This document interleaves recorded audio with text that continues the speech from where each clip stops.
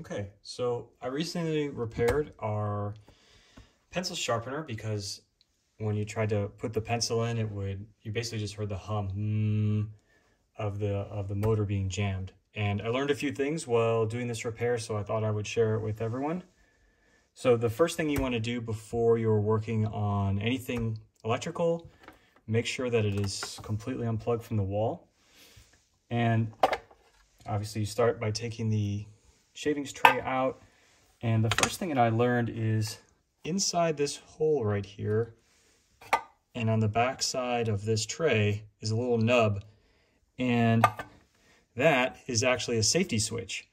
So if you don't have the catch tray inserted in here, this isn't going to run. So there's actually two safety switches, one that's in here for the nub on the tray, and then the other one you can hear the click. Oops. The click of the pencil going in and out, right? So this will activate the motor, but the motor won't run unless the tray's in activating the switch. So that's the one thing that I learned. What you want to do is, if it's not running, is take the tray out, and then the place that I found was, rotate, there we go. Inside here, this is the sharpening unit, and then it actually rotates around some gears. So I'll show you how to get access to that. You need to take this blue cover completely off. So all you need is a Phillips screwdriver, and you want to get one that is relatively narrow because these holes here are pretty small. So we'll first we'll take the bottom off.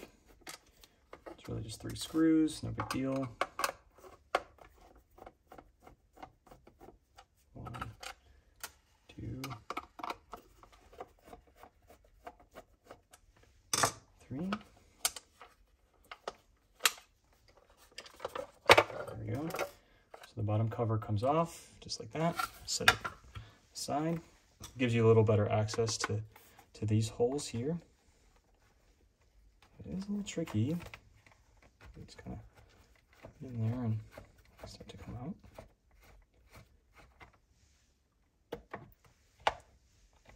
There.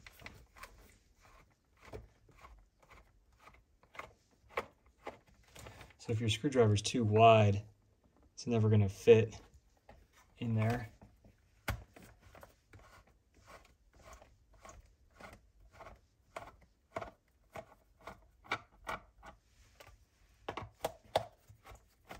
Kind of tedious, sorry.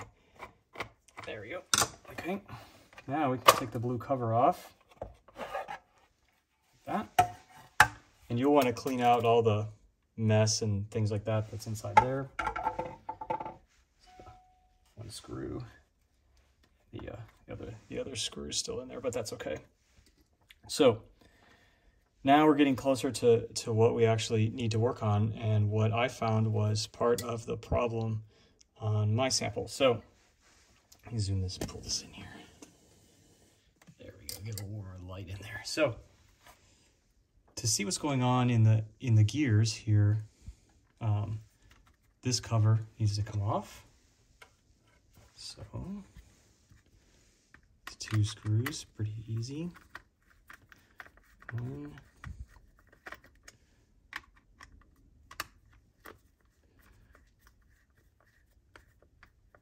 2. Okay. The wires are held in on the side here. Just kind of work them out of there. And now the cover's off. Now you can kind of see the sharpener unit rotates around. There we go. On these gears, these gear teeth in here. And these gear teeth are plastic, so what happens is pencil shavings get in these gear teeth and start to clog them up. So as it's trying to spin around, the gear teeth on this drive unit here gets hung up. So how do you get into these gear teeth, right? That's where we turn the unit over. And it's actually pretty simple.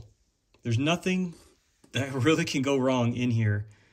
Your electricity comes in, and then that creates the electromagnet that drives the motor here. And that little motor, little gear that spins this big gear, that drives the pencil sharpener. That's it. There's nothing in here. This thing back here can never break. There's nothing in this to break. So unless you destroy the teeth of this gear, it's never going anywhere. So you just take this screw out right here on this big gear. There we go. Gear comes off, screw comes out, and there's your sharpening unit. That's it, right? So these teeth right there, that is what's rotating on these plastic pieces from the front. So now that I can bring it over, you can kind of see that, right? So on my plastic piece here, it's really hard to see, but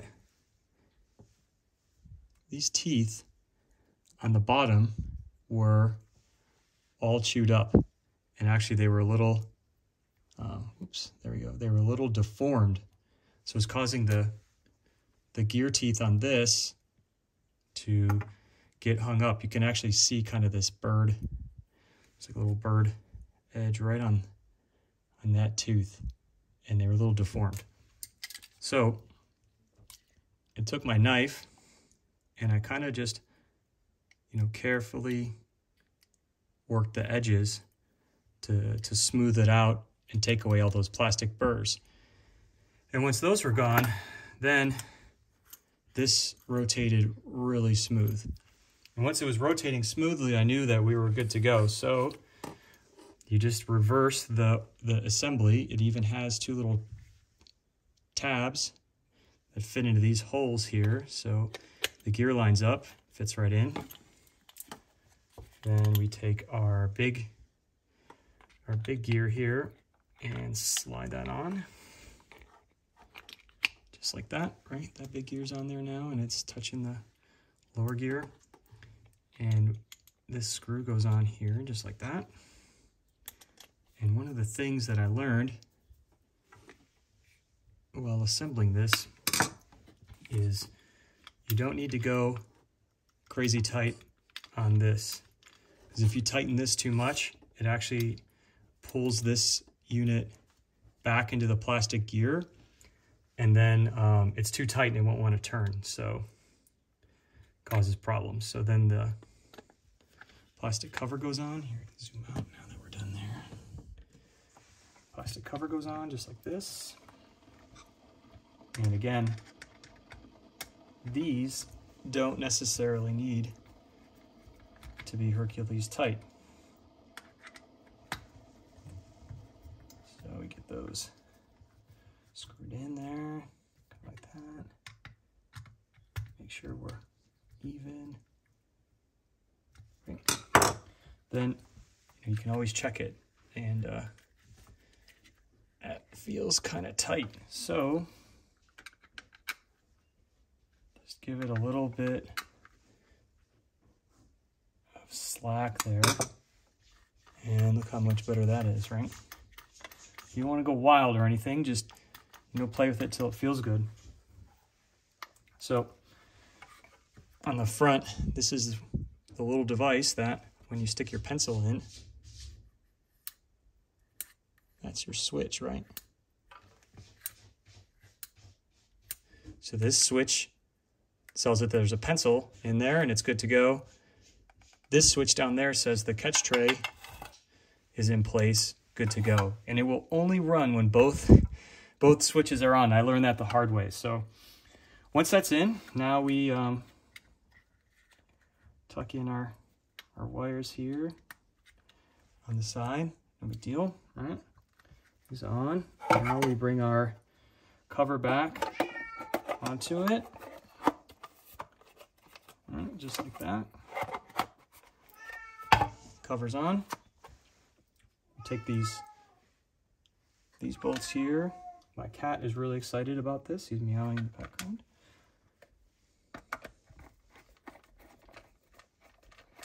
Tighten those in.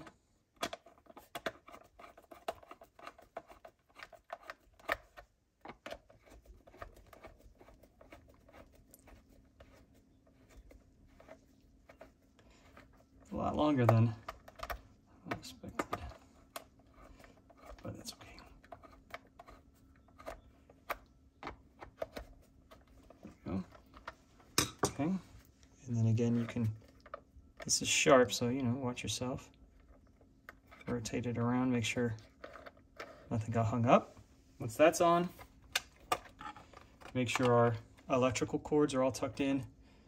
And this bad boy, this little square thing fits right in that little notch there. You bring this over. Make sure the notches line up on the back so your cord's sitting real nice and tucked in. Put our 3 screws back in.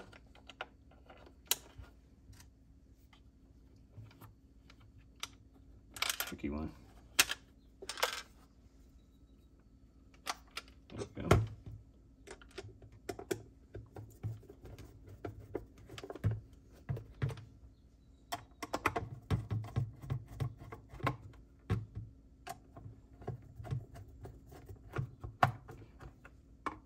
Tighten those up.